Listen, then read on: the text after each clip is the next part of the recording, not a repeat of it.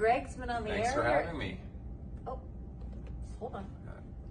Greg Beharrell has been on the air here in Chicago on Q101 for a full year. Yeah. So we're going to celebrate with a quiz. A quiz. A quiz. So there isn't. Okay. Okay. Question 1. What does the word Chicago mean? Okay. This is, so Chicago itself as a word is one of those, what do you see thing? It's like the magic eye of words. Is it a schooner?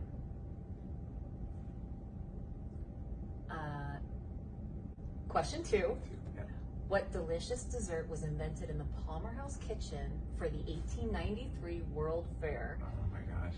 I was just pretending to talk about this the other day. I want to say pickles. That's like the first. Is it? It's brownie. Is it brownie? Okay, brownie, yeah. Pickles? Yeah. For dessert? Okay, are we judging or are we doing a quiz? We're doing the quiz. All right. Question 3.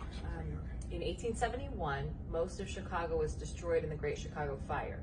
Out of the ashes, citizens recreated the town, earning which nickname? I know this one. The Second City.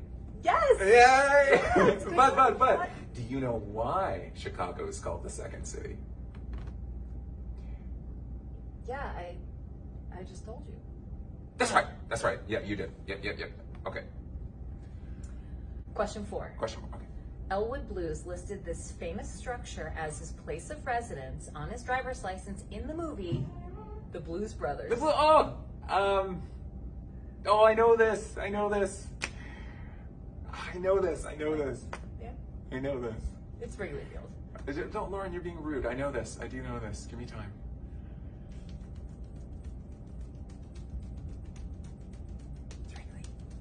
Question 5. List all the Chicago teams that are mentioned in the song Dennehy by Serengeti. Okay, well. You can do this.